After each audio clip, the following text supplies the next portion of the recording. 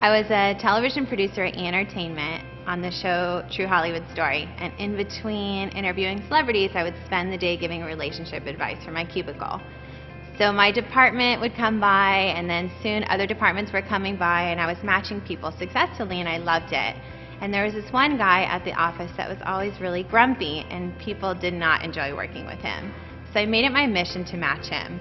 And I set him up on a date, and it went very well. And after a few months they were still dating, I noticed a huge change with this guy. He was very happy at work. And at that moment I thought, if I can match this guy and make him happy, I can match anyone. So I started hosting singles events around town, and the first one had about 30 people, and within months we were hosting parties for 300 people and then 600 people at these huge hotels in Los Angeles. And for me, this was just something that I did for fun. I really enjoyed bringing people together.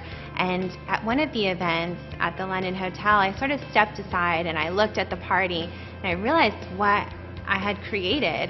And I thought in my head, I really wish that I could match every one of these people.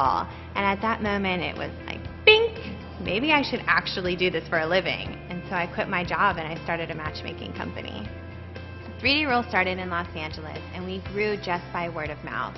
And Match.com took notice, and they decided to invest in us and make us their exclusive matchmaking partner. So now, with Match's help, we're able to scale across the country, and by next year we'll be in 20 cities.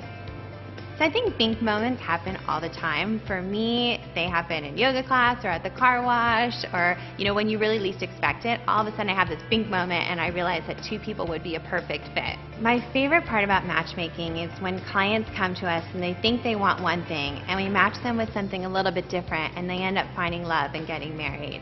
So it's so rewarding to help people through this process and to help them find what they need versus what they think they want. I'm so grateful that I started this company. I absolutely love my job. I love working with the matchmakers, and I get to see that we are making such an amazing impact on people's lives.